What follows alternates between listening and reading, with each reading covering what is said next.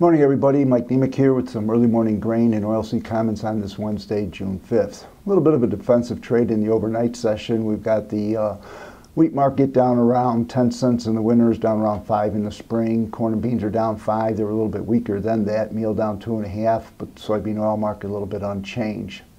I think yesterday's trade, we went and challenged the most recent highs for the move.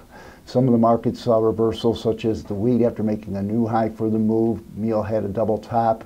I think the crop condition numbers that came on out for the corn and beans, first half of the day's trade, really didn't see enthusiasm. So I think that kind of got people a little bit defensive, depressed, and saw the markets back up on it. Actually, the crop condition numbers and plantings were improved for the wheat, and so that kind of had some merit as well. And I guess you can also talk about that there's been some easing of this excessiveness as far as rainfall goes, so a little bit of a pause in it, maybe a little bit of light hedging. And getting back to the technicals, we also saw where stochastics, RSIs, things like that, kind of getting overblown. So we had a little bit of weakness in the overnight session.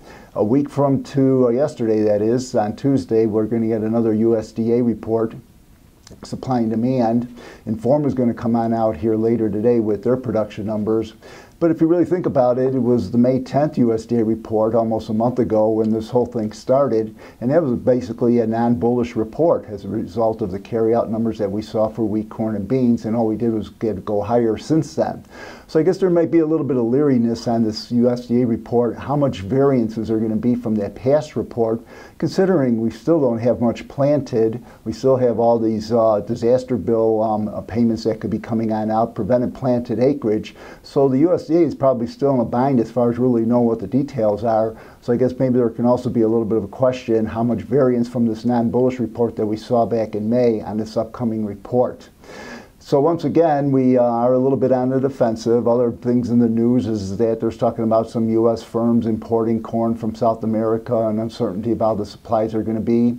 We have Pence talking, Vice President Pence talking today to the Mexicans about the tariff and the immigration problems that have started on up.